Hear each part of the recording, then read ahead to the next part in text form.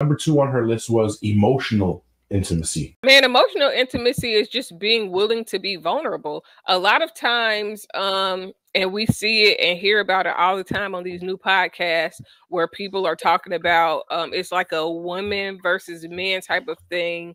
And now that culture that we see is creating where men don't want to be vulnerable with women, and then women are so hard now that they don't believe they can be soft with men. It's like the submissive type of thing.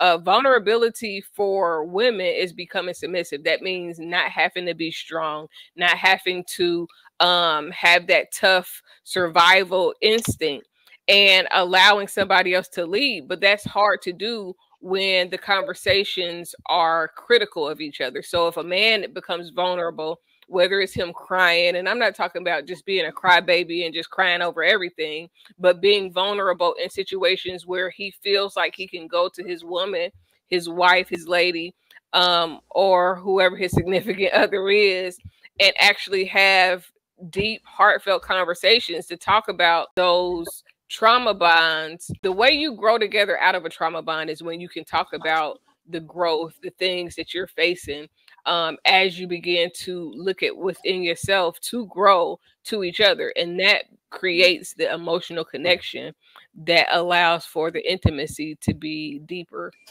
and long lasting.